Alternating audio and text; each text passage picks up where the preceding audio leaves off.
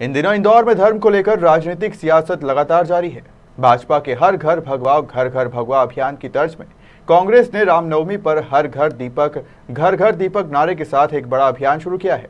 इस दौरान कांग्रेस शहर के हर वार्ड में 500 घरों तक दीपक का वितरण करेगी। इंदौर में कांग्रेस के द्वारा रामनवमी को लेकर तैयारियां शुरू की जा रही है। कमलनाथ से मिले निर्देशों के बाद अब इंदौर में कांग्रेस रामनवमी को दीपावली की तरह उत्सव के रूप में मनाएगी।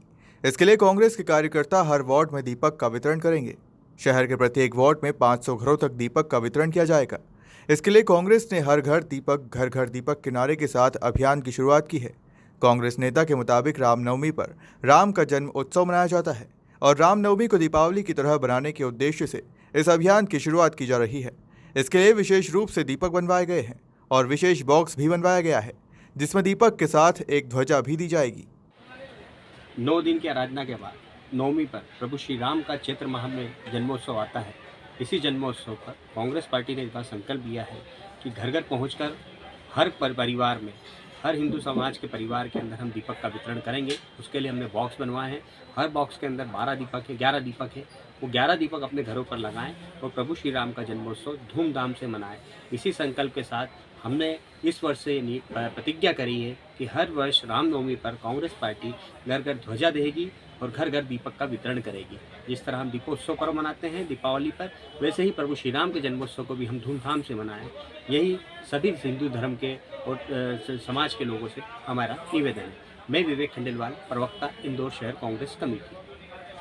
वहीं कांग्रेस के इस बयान पर बीजेपी ने पलटवार करते हुए कहा है कि राम सभी जगह पूजनीय है और इसके लिए किसी प्रकार के अभियान की जरूरत नहीं है।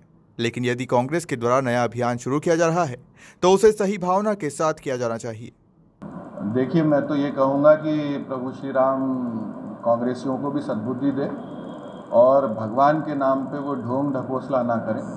और जहाँ तक भगवान श्री राम के लिए जागृति की बात है तो कांग्रेस को ये समझना होगा कि भगवान श्री राम हम प्रत्येक भारतवासी के प्रण और प्राण में बसते हैं।